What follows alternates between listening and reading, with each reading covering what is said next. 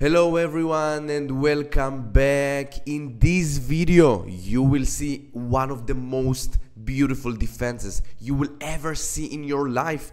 In this game I played with the black pieces against one of the best players in the world, Grandmaster Hans Niemann from US. So before I will start, I really want to show you something very important for me. Our YouTube channel already has 648 subscribers and 66 videos.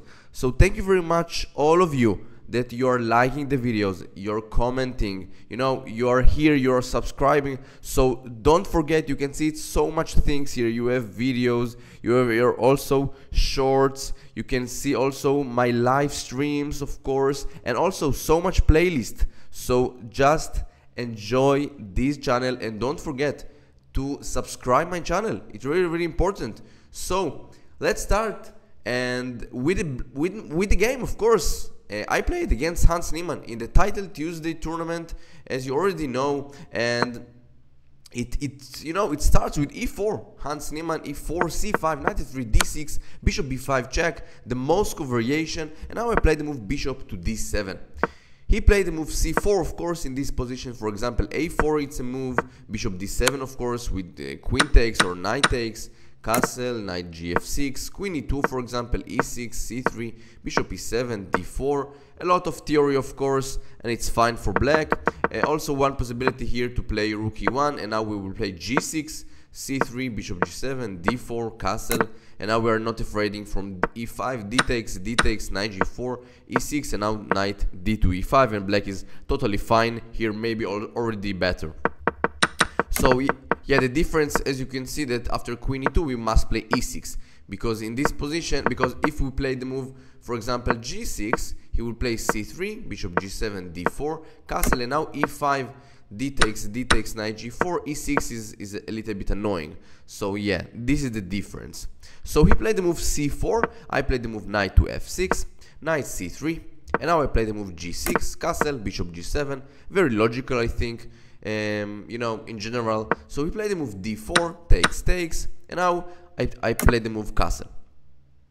He played the move bishop takes d7, I take with the queen, and now f3, knight c6, bishop to e3, rook a c8.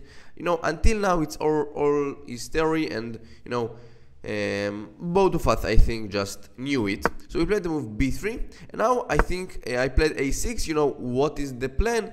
To maybe take and b5. This is our plan, because very beautiful structure with white pieces in the center, so we must to break it up with b5. So this is the a6 move.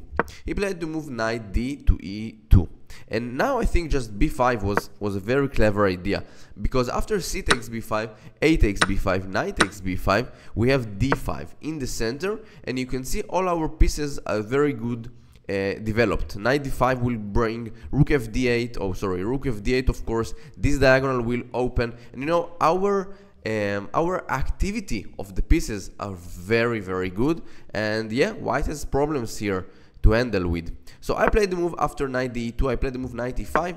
It was not a clever move, because I understand my point. I wanted to play b5, but yeah, he just played a4, and b5 is not working, of course. After b5, a takes, and knight takes b5, and white is just up a pawn. So I played the move e6, and my point was that I understand that these two squares, e4 and c4, his pawns are very good, and I really must break it up. So d5 should be a good move, because I also opening this c file and also opening the e file. So yeah, this was my point. I played the move d5, just break it, takes, e takes, and rook f8. So I sacrifice one pawn, but as you can see, my pieces are very good, in the center. This knight is doing a great job. This knight on f6, bishop on g7, this diagonal will open, and also these two rooks are doing great, and also the queen. So I really was,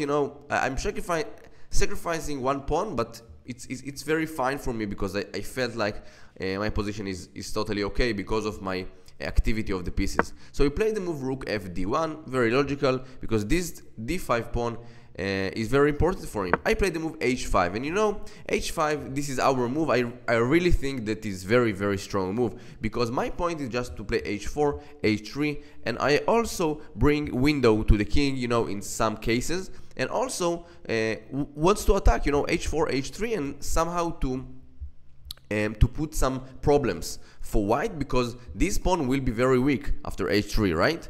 So he played the move here, rook ac1. I played the move h4 with the idea to play h3. He played the move h3, and now I sacrificing a knight. Knight takes f3. Of course, this is a fork, so he took the knight. Queen takes h3, and now he played the move bishop to f2, and it was not the best move. Of course, he played the move. You know, the best move here was to play knight f4, I think. But queen f3, no, maybe this was not good. Yeah, knight g4. Yeah, it's not so good. What can it do now? Maybe bishop g5, maybe something like this. Or maybe bishop d4 also makes sense. But also, you know, this position with time trouble on the clock is very complicated for both sides. So he played the move bishop f2. I really can understand him, because he wants maybe to bring the queen to f4 and to help with defend this very weak king, right? So I played the move knight h5. I think very logical. I also opening this diagonal for the bishop, and also maybe wants to play knight g3 in some ways with queen h1 checkmate. So yeah, it's very beautiful, I think. Queen g5, very strong move. Also wants to bring the queen to g2 to defend the king, and also preventing from knight g3. So I take with the bishop on c3. You know, in this position there were very beautiful sacrifice in rook. Rook takes c3 was just an amazing move.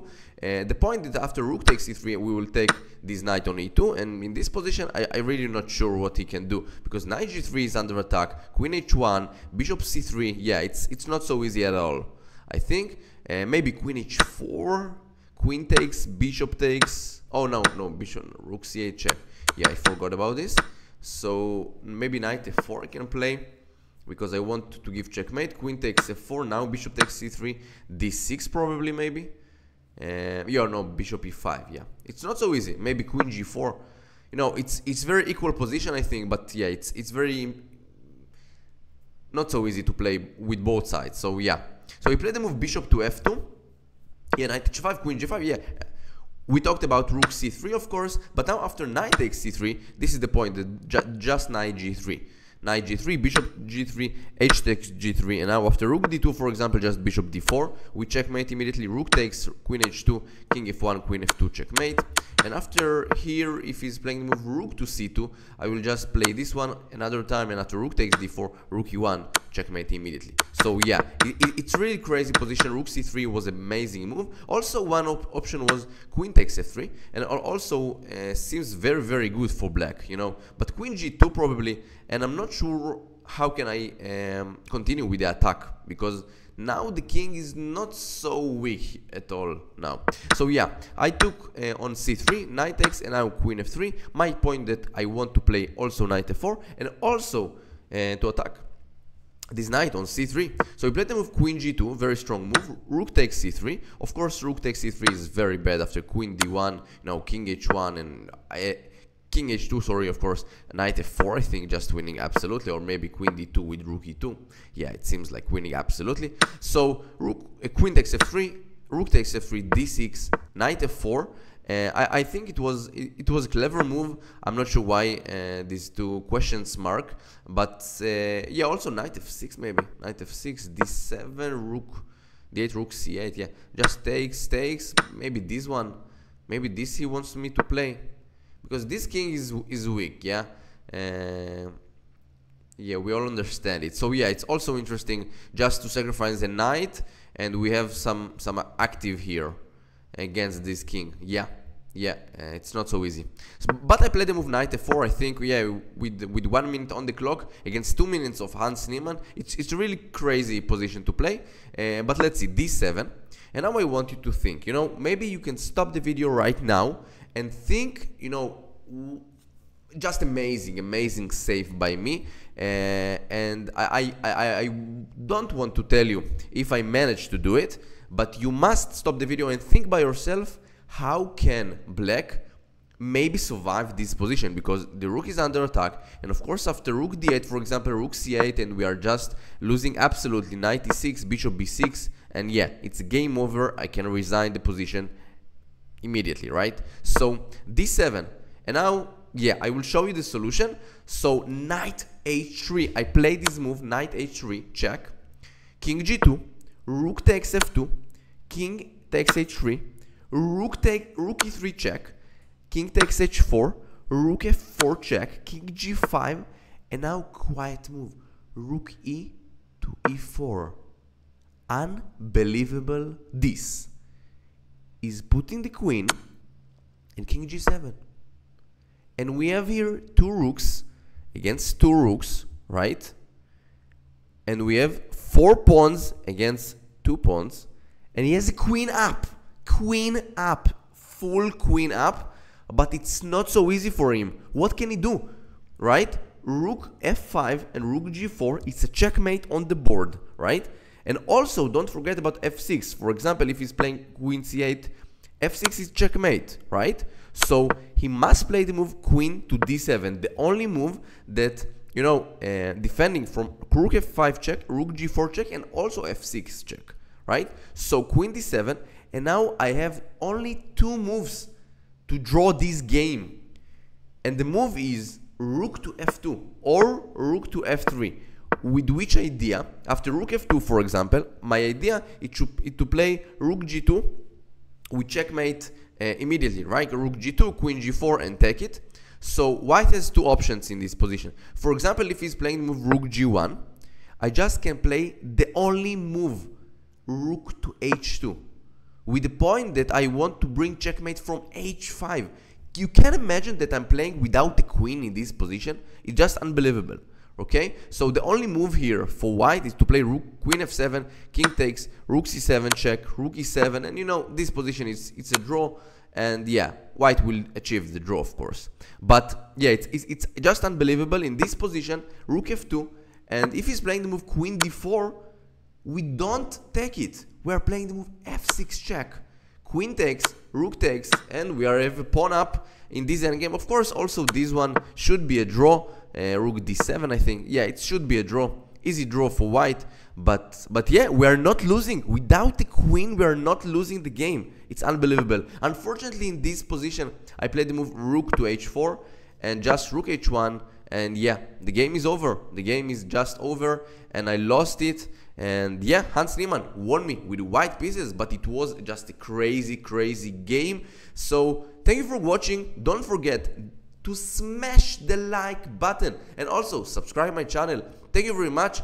See you soon, and don't forget to comment below your thoughts and ideas for this video. Bye bye.